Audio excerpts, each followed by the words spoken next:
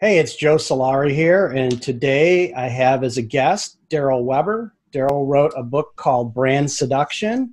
For you folks out there, this isn't somebody we probably have heard of before. He comes out of uh, doing big brand marketing, but when I read this book, I was amazed at some of the concepts that he had come up with, and I think it's going to be really relevant for you authors and how we look at marketing going forward in the next few years. So, Daryl, welcome to the show. Yeah, thanks for having me, Joe. Glad to be here. So, why don't you kind of tell us about yourself, and then how you got to this point of being into neuroscience and branding and marketing. Yeah, sure. So, yeah, I'm in branding and marketing. I started out in advertising. I actually studied psychology and cognitive neuroscience undergrad in college and was always just fascinated by how the mind works. Had kind of read, even outside of my school education, just reading sort of the pop science books on consciousness and memory and stress and decision making, all these sort of aspects of not the psychology I think people often think of, which is like health or something wrong with you, or really just understanding how we as humans work and process the Mm. world around us and how we think and decide. All those kinds of things just fascinated me, even since I was a kid. Honestly, I remember always kind of thinking about how does this brain work and how am I seeing the world and how do we do these things. It's just I still to this day find it amazing and fascinating. And Mm. so that's why I studied psychology, but then also had this sort of creative side and wanted to do something more creative. So I got into advertising. I was what's called a strategic planner in advertising, which is really figuring out the message for ads. Like, what do we want to say about these products, right? And so a lot of that's understanding who your consumer is, how you're going to be different from the competition, and what message this brand or product should stand for, right? Mhm. And so I did that for a while. I was at a big global agency, Saatchi and Saatchi in New York. Then I moved to a consultancy called Red Scout, kind of a more boutique, but we worked with big brands, Nike, PepsiCo, Johnson and Johnson, and I was advising them on their brand strategy. So again, understanding, how should we talk about our brands? Where can we go in the future? So yeah, so I did agencies, consultancies, and then I actually worked client side at Coca-Cola, obviously one of the largest brands in the world, and moved down to Atlanta for that job. I was global director of creative strategy internally at Coke, kind of overseeing brand strategy for a lot of their brands. So Minute Maid, Powerade, Vitamin Water, Fuse Tea, Fanta, Sprite, Coke, worked kind of across all those. Great experience, and then left, yeah, a few years ago to write the book. It was really something that had been on my mind. So having had this psychology background and then having worked in marketing all these years, I really saw this huge disconnect between Mhm. how marketers think their marketing works and how they think the consumer mind works, and how it actually does, right? Or at least how neuroscientists and psychologists talk about how it works, right? And Mhm. what they know. Obviously, there's a lot we don't know, and there's still a lot to be learned, but psychologists and neuroscientists have a decent sense, and they're learning a ton uh, over the years. It constantly is progressing for all these things of decision making and emotions and perceptions, and all these are should be relevant to marketers and advertisers who are trying to persuade people and put these communications out there and trying to affect people's emotions and feelings to get them to act on something. And I would hear these, very senior marketers at very senior, very large places, should be the best marketers in the world, really, just very confidently state these things that, having had my psychology background, I just saw were clear myths and Mm. misconceptions. And that was really the impetus to write the book. I said, okay, if all these marketers are kind of using their own experience or really just guessing, it felt like, at what consumer psychology is about, I said, maybe there's a book that I can write that is not too deep into the science. I really wanted to make it approachable and accessible for these creative marketers, because marketers do think of themselves as creatives. They often come from sort of the creative side or business backgrounds. They're often scared of science, right? So I Mm. tried to make the writing as approachable as possible, plain English, and really just tap into what I find fascinating about the brain and the mind and consciousness. Those things to me are amazing, like I said earlier, and just really interesting into how it actually works. And so I hope the book was a way to sort of explain those things and get people excited and interested in, like, oh yeah, that maybe that is actually how it works, and maybe that's not how I was thinking of it. So hopefully to open their eyes really to this new way of understanding the mind. Sure, sure.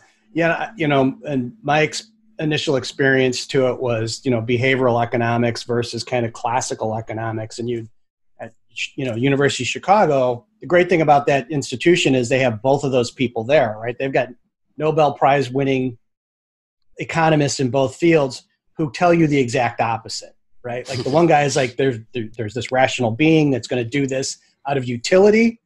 And then you go into the next classroom and he's like, yeah, but the reality is that there's these unconscious biases that we have and these things that we do that just make you almost trigger you to do things. We're just starting to discover that, why those things. Right. Right. When I read your book and saw you tapping into some of those same pieces of research, I was like, wow, this is really relevant to marketing and understanding. So maybe if you could kind of talk about the unconscious that you're talking about, that you're not talking about like subconscious, and then how, how that flows. And you do a great job in the book in explaining how that there's all this kind of things that it ties into around feeling and emotion. And I think people will be really interested in kind of hearing that part. Yeah. Yeah. So it builds off what you said. There was this sort of belief that we as humans are rational actors, right? And that we're doing always what makes the most sense, and we're weighing the different options and, making our decisions that way. And what all the modern research is really showing is that that's really not true, that we have all these biases, heuristics, they can be called, fallacies, that persuade us and pull us in directions that we're not even aware that it's happening, but they affect our decision making all the time. And it's really evolutionarily, I guess it made sense in the past, right, where we had to make quick decisions. We had to know what was in our environment really quickly and see, is this friend or foe? Can we eat that or not? Right? All these quick decisions we had to make. And in that world, maybe it made sense. But now in our modern world, it kind of can lead us astray often. And not that it's always bad. It's just not how the world, how it's actually working. I think that was one of the most interesting things I found, was that our daily conscious experience is often more an illusion, actually, than what's really going on behind the scenes. So it's almost as if our unconscious mind, and there's so many processes going on in it, is giving us a false display to just simplify things. And a lot of neuroscientists and philosophers will use the metaphor or analogy of a computer. So there's all this, detailed stuff happening inside a computer with the chips and electronics and bits and binary. But if you're just looking at the monitor of a screen, you're just seeing what you need to see. You're seeing the words or the video you're watching or the pictures you're looking at. And so in a way, it's almost like that screen is consciousness, and that's what we get to see as consciousness. But there's so much happening below the surface behind that screen that we can't have access to, and we're not even aware of it happening. So I think that can kind of help show you, right, that maybe we're not aware of everything, and maybe how we think as we go through the world is not really the whole story. Mm-hmm. There's a lot of places I could start with that.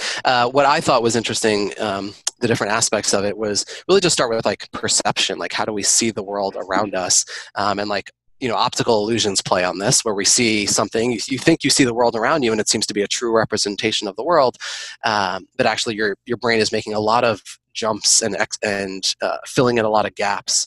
Because if you look at what actually is hitting the back of your retina, it's mostly black and white, it's upside down, it has all these sort of veins and arteries that are in the way that your mind blocks out. You have this actually large blind spot on both sides of your field of vision that your brain completely covers up, that you're generally not aware of. You can do kind of tricks to find it. But so even just as simple as looking around the world and seeing this full, rich, colorful, sharp, in focus, right side up world around you is a process that your brain is doing to make it look that way. It's not the raw ingredients coming in or not that, right? So even things as simple as that, I think, kind of open your eyes to, wow, yeah, there is so much going on below the surface.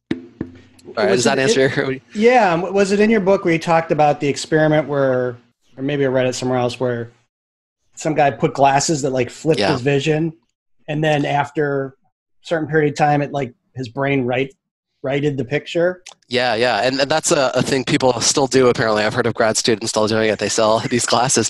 So they flip everything upside down. They kind of have a mirror that you're looking into, and you can see the world, but everything's upside down. And I think it takes, I forget now also, it's a week or so, maybe two.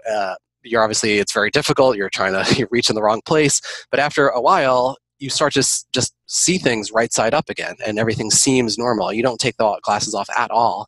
And then, of course, when you do take the glasses off after a few weeks, everything's upside down again, even though you're not wearing glasses, and your brain needs a little while to rewire again and flip everything again for you. Yeah, it's amazing stuff. There's so many fascinating studies like that just show you, wow, the mind is doing crazy things that we're not aware of. Yeah, it almost makes it impossible to get the book written, right? You keep digging more and more into this There's so many, yeah. My book is actually much longer than it ended up being when I first wrote it, and my publisher was like, you got to cut it down, and I ended up, cutting out a lot of stories. I'm like, oh, this is a great one, but I got to kill it, Yeah. So why don't you explain, like, you have this concept of the brand fantasy, and this is kind of one of the big things that I clued in on when I was reading your book. Authors, fiction authors, that this is what they do, is they create an illusionary world. They're great world builders. They tell a story in that world.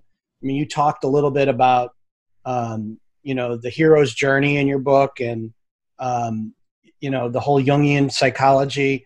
A lot of authors are using that as kind of their story structure. So for me, one of the big things that I think is a challenge for authors is when they're looking at marketing, they're looking to the wrong place. Like, they look to digital marketers, they look to direct marketing. They're like the sideshow, trying to get people to come into the carnival, right? Versus in what you describe is this creating this brand fantasy is something they're actually inherently really, really good at. And if they can take some of your ideas and blur the lines between the actual product, right, the book, and that world there, and the real world, what kind of opportunities are there, and what kind of thoughts do you, and there's a lot of questions buried in here. Yeah, no worries. But that's really where I was like, wow, I got to talk to this guy, because I think that there's this magical place, whereas it might be, like you've told me, it's hard in, the advertising world to get people to understand that fantasy piece. I mean, these people here, they, not only their customers, but the writers, they spend a lot of time in that fantasy world. Yeah. Right. They're probably starting from a great place for it. Marketers, I think, fall into the trap of thinking they need to sell the functional, rational aspects of their products, right? So they're always trying to say, oh, we're better for these reasons, and this is why you should choose our product, which makes sense rationally. That's how, again, we would think we would make decisions. But what all this research has shown is that we're not so rational. You actually have to tap into emotions and show so this is where marketers, I think, get confused. So a lot of marketers are aware of this now. There was kind of this shift, however many years ago, a couple decades ago, really, where it's like, okay, we're not just going to focus on the rational selling points. We're going to try to be more emotional. And if you even see over the last 10 years, probably all the digital ads you got and a lot of ads on TV, they're all about trying to make you feel an emotion. So they were trying to get you to laugh or cry, right? There were all these really sad, touching viral videos that went around with like piano music playing, and you're crying by the end of it, even if it's selling, soap or shampoo or whatever it was. The Dove Real Beauty Sketches was one of these big popular ones, if you guys have seen that. But I think that was actually too literal of an interpretation of what we mean by tapping into emotions. So marketers heard this, they said, okay, I'm not going to be so rational. I'm not just going to focus on the product benefits. Those are still important, but I'm also going to try to tap into these emotions or reach consumers emotionally. But what I try to explain in the book is that what we mean by emotions isn't just like if I laugh or cry at your advertising. It's actually more subtle and nuanced than that. It's more of a feeling I have towards something that's either positive or negative. And so again, going back to evolution, this was our brains were constantly soaking up information around us that we weren't even aware of. This is called low involvement processing in psychology, where even if you're focusing on one thing, your brain is kind of absorbing, taking in the people you meet, the things you see all around you. And the more you familiarize yourself with those things, the more you tend to like them, you trust them more, and you could be positive towards them. And it's also kind of grading and rating things with a positive or negative feelings. Some psychologists have called this a somatic marker. So you have this kind of bodily feeling towards something, even if you don't know where that feeling came from, but it was probably your unconscious that had been rating it through the years as you've had different exposures to whatever that thing is. And this is true for anything you experience: people, places, things, brands, books. So you're kind of always having that low-level awareness of things and grading them and rating them. and then your body creates this feeling towards it positively or negatively. And so my point is to marketers is that you're actually trying to shape that somatic marker, that unconscious feeling towards your brand in a positive way. And there's another aspect of cognitive psychology where they talk about the network of associations, where any concept you have in your mind will be connected to all these other related associations. So if you think of the idea of a doctor, even just saying that word doctor, without you realizing it activates all these other related associations. So things like hospitals and nurses and stethoscopes and white coats and medicine and sickness, all these things now are activated slightly in your mind just because I activated the word doctor. And all those things are related. And you could say that's the network of associations for doctor. And so a brand or a product or a service or a book will also have a network of associations connected to it. And it is that combination of associations, this kind of, I almost think of it as like a messy soup of associations, because there's so many and it kind of goes out infinitely and they're all connected to all of their different relations. So it's very complicated, but you can think of it as like, what do I want my associations to be for my brand or product? How do I want to shape that network of associations? And most marketers aren't thinking of it that way today, but we do know that there are these unconscious associations to your brand, whether you try to do it purposefully or not. Even if you don't have the intent, those associations will come on their own. So my point was, can we be more strategic and smarter about shaping and building those network of associations? And that's what I call the brand fantasy. That your fantasy then is this group of associations connected to your brand that shapes this unconscious feeling, that somatic marker that your end consumer or your end reader will have towards your brand or product. So my push is, okay, you're not just trying to be emotional in the way of laughing or crying, you're actually trying to shape this feeling towards your brand. That's what's actually going to drive people to choose and buy your brand over the competition if it feels right for them. So if it feels like in the certain way of cool that I want it to be, or if it taps into some deep need that I have, right? You have to somehow articulate, what do I want that to be? And it can be very abstract. So I push people to use images or characters or music, movies, anything like that can bring to life this feeling of your brand that you want to attribute it to. So if you think of, brands, take cars, Lexus will have a certain feeling to it versus a Mini Cooper versus a Jeep, right? You can see the network of associations for each of those brands would be very different, right? And what appeals to me as a consumer is partly knowing, who am I as a consumer? What do I care about? What are my needs and concerns? What are the other brands out there doing? What are their networks of associations? And how do I want mine to be different and stand on its own in a way that's relating and connecting to my target audience? That was a lot there. Yeah, it was, but it's good. It's good. And it kind of, so here's the interesting thing about authors is that they're in a unique position to be able to not only, they have the product, which is the book, but there's also this experience, right? The readers that's what they want, is the experience. It's not like, oh, I really think it's good that I read, 10,000 words a day. That's not what they're buying. They want it. It's that entertainment. It's that engagement. And, some of the work that I've seen around how characters activate in readers' brains, similar to real people and their familial associations. Yeah. So knowing that that authors are in this unique position that they can create the world, right? That they can create these characters, and that their consumer willingly steps into this world. What are kind of your thoughts off the cuff, the ways that they can play with those ideas and use that to getting to your book title, seduce their readers? Right. So where I was going with it before was, instead, marketers often have a functional benefit that they're trying to sell. Authors, they're already creating this fantasy world, and that's, that is their product almost, right? That's what they're selling. Like you said, you're inviting people into that fantasy world. So now it's about communicating that world to your target audience and getting them to want to buy into it and want to take that journey with you and dive into it.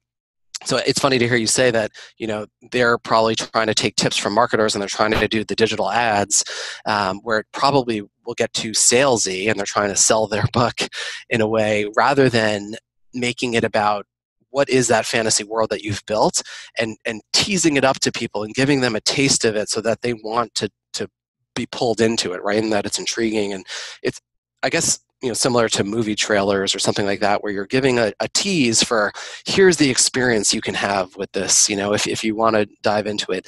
Let me give you a little taste, so that you know what the feeling is you're going to get from it. And like you said, yeah, the need that you're solving isn't that I'm going to read so many words or that I'm going to have read a book.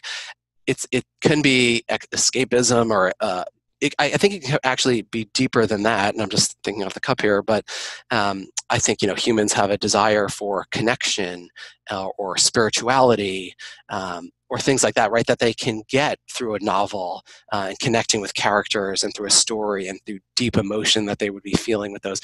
And they're craving those things, right? And that's why they want that kind of entertainment, and to get wrapped up in a story and lost in it.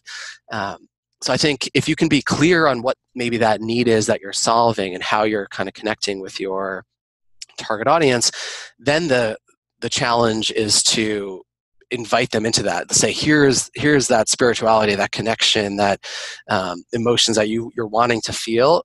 You can get it through this book, right? Or I'm going to give you some of that. And obviously you don't say that as literally or as directly as that. You kind of show it, and make it come to life in certain ways.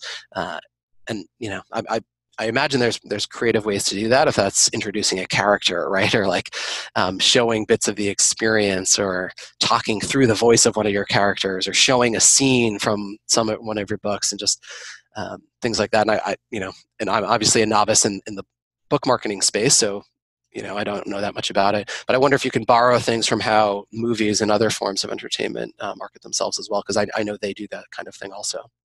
Yeah, so I think it's something we were talking a little bit when we got started, is how marketing's changed for authors, right? So go back 20 years, even say 10 years ago, you're as an author, you were trying to pitch your book so you could get an agent, and they get you a publisher, and that publisher was responsible for doing that marketing. Now with authors stepping into this, where their success has been is using these newer digital marketing techniques. And you think about something like Facebook was very powerful in the beginning, because you could target interests. Like, hey, if you like Star Wars, I can find people that are into Star Wars, and I write space opera. Guess what? They'll probably like my book. Like, it's pretty direct. And they would follow those same ideas of marketers, as like, in essence, is buy my book. Or if you like that, then you'll like this. Right. Whereas it's a different medium, and a different audience. I should how I preface this. The advantage an author has is that their consumer that's either going to read or listen to the book is setting themselves up to make that kind of time commitment. Right.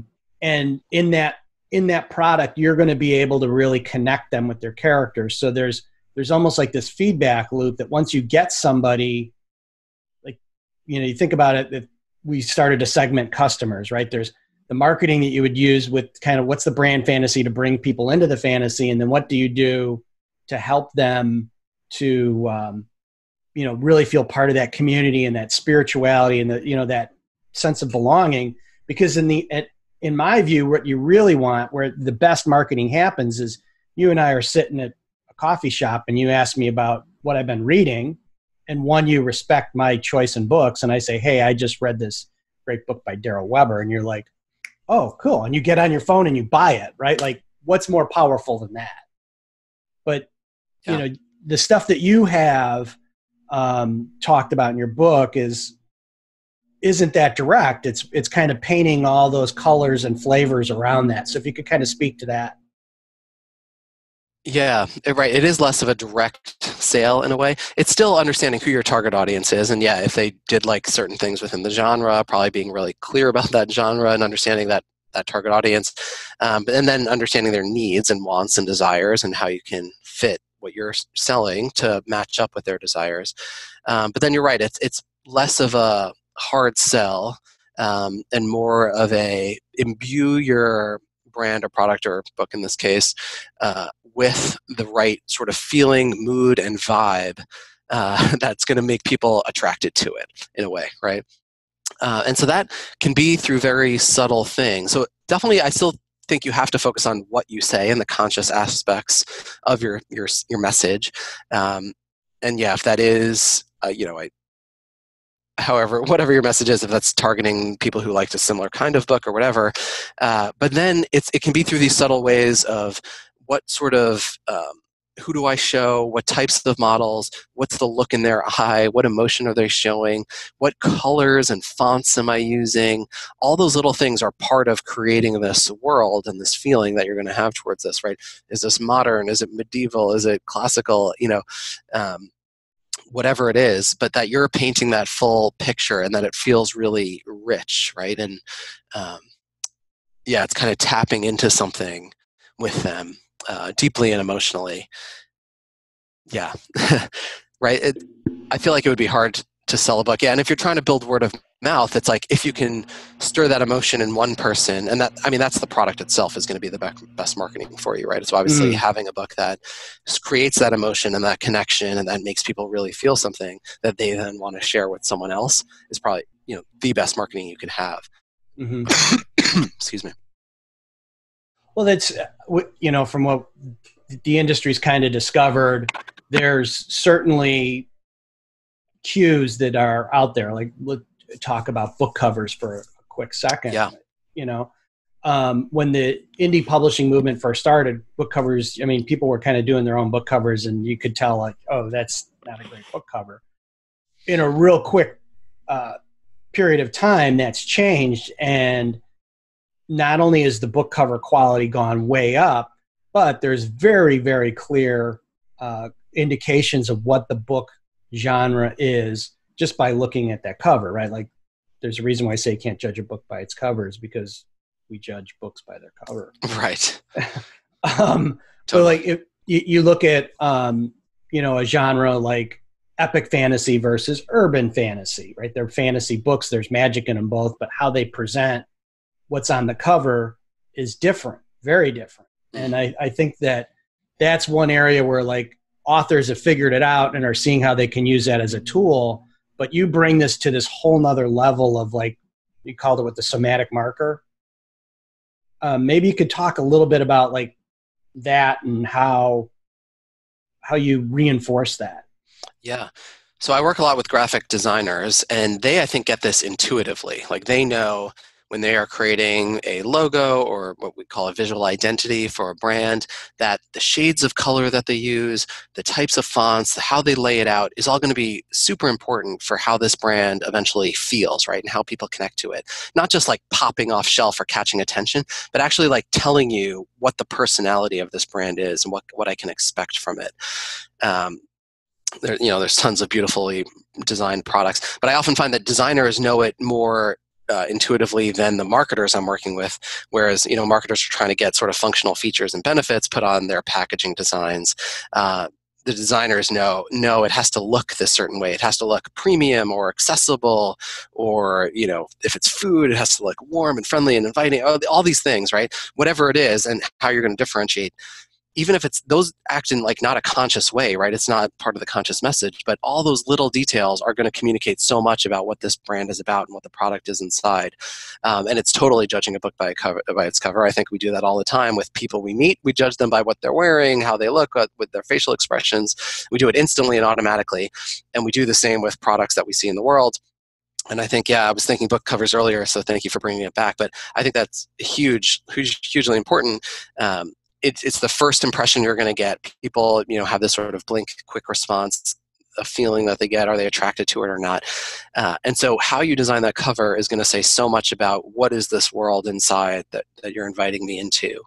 And so obviously there is no like conscious functional message when you're selling a book, but I would try to be really clear with what is the feeling, that world that you've created inside. What is the journey you're going to take your reader on, and can you tease that, right, and show it in the cover, because that's going to speak volumes far more than what's written on it, right? If an image is 1,000 words, that image that is going to give you so much more at first glance than even what's written on the back of the book.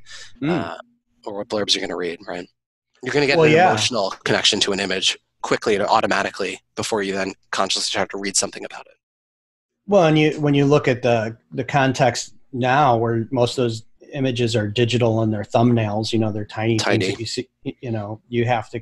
It could be just color. It could be just the silhouette of the character on it. That be the first thing that brings you. Okay, now I see the picture. Now I go another layer. There's a lot to it. Yeah, and the other piece is naming in brands and marketing, and title in books, right?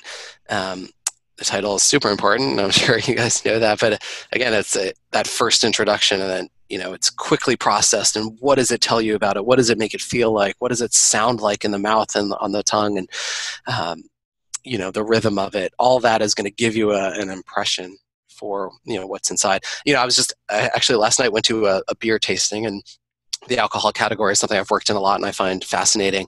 But there was this new beer that a friend of mine was trying to introduce to the other friends around, and it was called Kegnog, like eggnog. Yeah. Clever name. So this guy's a super beer geek, and he's at a huge beer store with literally thousands of beers he set on the shelf. And that one, he just noticed the name, and it had a very Christmassy design on it.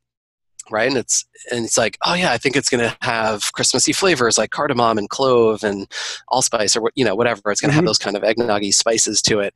But he didn't know that, but it just felt like it was going to. And then actually, when you taste it, it can trick your perceptions, right? Because your expectations can so filter or adjust what your perceptions actually then become. That he was saying he tasted it, but then the other friends who were saying it, they're like, I don't really know if I taste those things in it. And then we're looking at it, there's not actually brewed with those things, but his expectations were so high that it was going to be this Christmassy taste that he was tasting it. But other people who didn't have those expectations weren't tasting it when they're just getting it in the glass, And I was fascinated by that. I'm like, oh man, that bottle, the can design and the name cued so much in his head that he had these preconceived expectations that actually changed his tasting of this product that other people didn't have, right? That's the power of those kinds of perceptions and expectations. And you're setting those with your title and with your book design as well. Yeah. It was crazy. And if it wasn't in your book, there was in some of the other books I've read about, the research around prices of alcoholic products. And I know you talked a lot about some specific alcohol brands in there, and how when you get, my wife's family has been in the home brewing wine supply business for like 100 years. Like the ingredients are the same. Right. But the difference in what you can charge and what people perceive of the brand just because of the shape of the bottle. Totally. Shape of the bottle, the price, of course, the bottle design. There's a study that I think I do mention in the book. I might get the details wrong now, but they told people, they poured the same glass of wine at a dinner, and they told people that wine was either from Napa Valley, California, or that it was from North Dakota, I think it was. Same exact wine, right? And then they didn't ask people about the wine. They asked them, how would you rate the dinner that you had? Thinking the whole dinner, right? Just the food. And the people who got the Napa Valley, they were told the wine was from Napa Valley, rated the entire dinner experience and the quality and taste of the food higher than the people who were told they got a North Dakota wine, even though everything was exactly the same, right? Not even the wine, they were asking about the food. It's, and so all those kinds of things, play into our minds without us ever realizing it or noticing. No, it's crazy. It's crazy, right? And that's the power of storytelling too, right? You're bringing to life this whole Napa Valley, California. I have all these associations with that. North Dakota does not sound nearly as good when it comes to wine. And then those associations are connected, and I connect them to my feeling towards this experience and towards the food. Is there any thoughts you have around maybe prompts or heuristics or things that would be more relevant for authors to use and seeing their products a little bit different? You're not selling like a shampoo, you're selling an experience. Yeah, I mean, there's tons that's been written in the behavioral economics world about these different biases that we can use and tap into. There's common ones like social proof is a classic one. And so just showing, that's the idea that if a lot of people are doing something, it makes it more attractive, right? And it's something I should probably be looking at too, right? It's the idea, if there's a club and there's a long line outside of it, I want to see what's going on in that club or in that space. And Amazon does this with their reviews, right? So just things like having more reviews, even if they're not all positive, but even if there's just a lot and there's essentially a digital crowd at your book, that can do a lot, right? So getting sort of numbers and people behind it and talking about it, that's, a clear one. Social proof. Another one's the availability heuristic is kind of a classic one, with the idea that the more you see something, the more favorable you feel towards it, and you build kind of trust and awareness of it. And so there was a famous study that showed people meaningless images, just kind of sketches of different shapes, and they would repeat a lot of these images. The ones that you had seen more often than others, you rated as liking more than the ones you had seen less often, right? Just total random designs. So the more you can get in front of your target audience, just with repetition, will just make them more top of mind also, but actually make them more attracted to it as well. There's lots of sort of tricks like that, and there's definitely other books that go into more of them. There's, the email list, of course, is, I think, a classic. Building your email list, it's a way of getting in front of them more regularly, but also it's a way of adding value and providing value, and there's this sort of a reciprocity heuristic and bias. So if you're giving something of value to people, then they feel like they want to return it, right? So obviously these are authors, they're people who write. If you can be regularly writing and giving people value, and that can be other fiction, it can be short stories, blogging, whatever it is, in any form really, through a newsletter, even through Instagram, short stories, something interesting, exciting. If they're getting value from you, they're going to feel positively towards you, right? And feel like maybe this is someone I want to be on their side, I want to support them, I want to help them, just like you're doing with your podcast and your writing. Right, so any kind of content, I think, if it's providing value, can get people on your side as well. Yeah, and it's something I've talked to a lot of authors about, and where this really fits in nicely is that, when you brought up newsletters, like a lot of authors know how powerful a newsletter is, especially for a launch, right? If I have a decent newsletter list when I get ready to launch my book, and I tell these people and they show up on the first day of sales, that's going to help my sales rank, and it's just going to progress things, right? Yeah. But authors don't like to necessarily write newsletters, right? And what I've been talking to a lot of my clients about is don't write the newsletter as the author.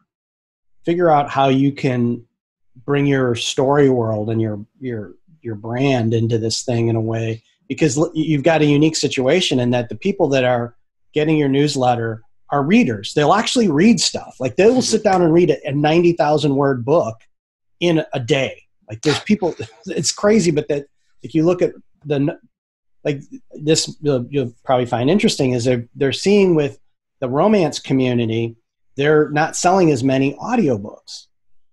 And one of the reasons that I think that that's happening, and I've talked to some of the people in the industry, is because those narrators can't read the book as fast as the reader can. So they're just not prepared to sit and wait for this guy to read to them.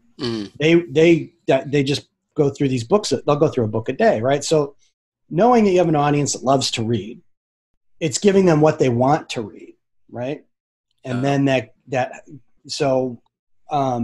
again, I think that's where your stuff makes sense, is how you can, use that mechanism of the newsletter to create what you call the brand fantasy. Yeah, like if you could tease it in a newsletter, start showing them pieces of that world, or introducing them characters, or painting a scene for them and teasing. Like I could see things like that, like intriguing people and wanting to pull them in. I mean, it's great having you on the call and to talk through this stuff.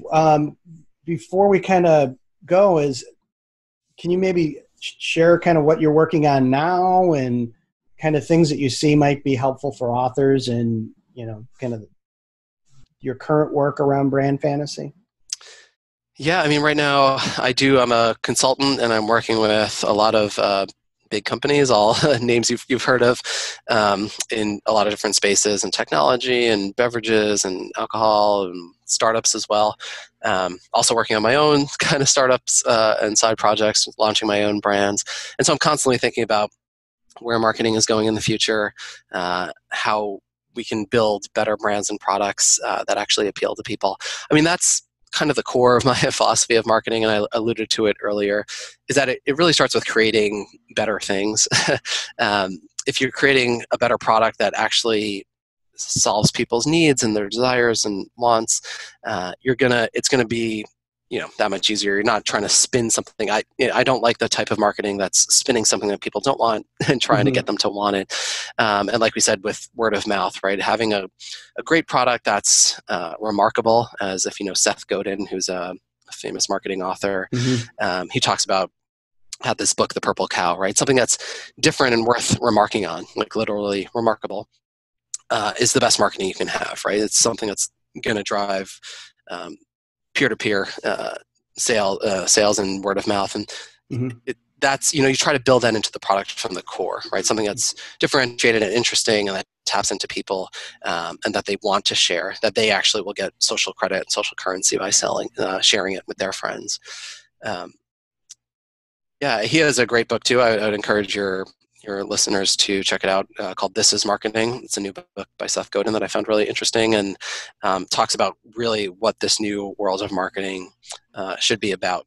And a lot of it is this sense of, marketing can be actually a force for good and positive change in the world. And I know marketing gets a bad rap, often as trying to trick people or manipulate people.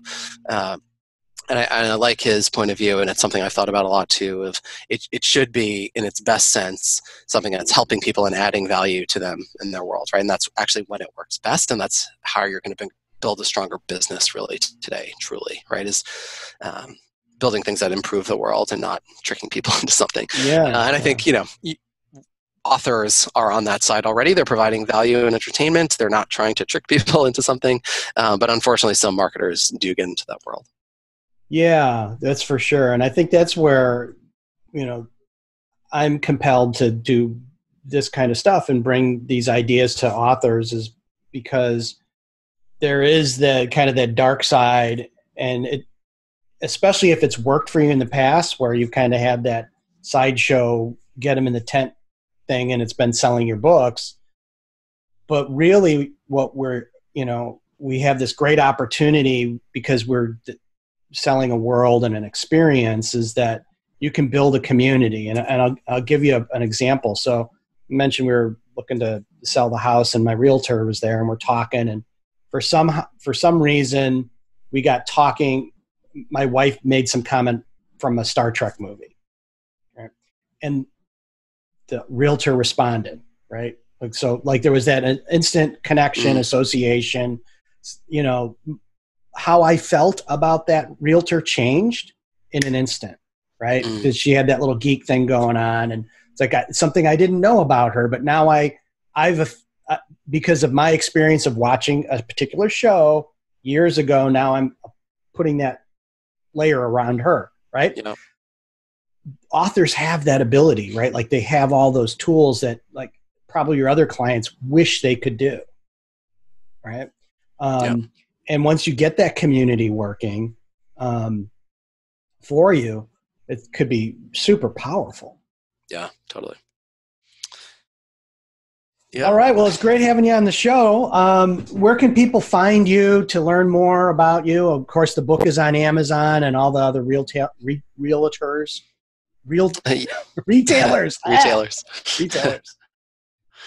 Yeah. So the book's called Brand Seduction. Let's find it anywhere. And my website is daryl-weber.com. That's Daryl-Weber with one B.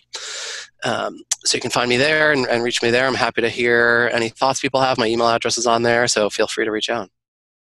Great. Well, thanks for having you on, and we'll put the links down in the show notes, and we'll keep in touch, because I think the stuff you're doing is great, and it's really cutting edge. Thanks, Joe. Yeah, glad to be on. Appreciate it. All right. Bye.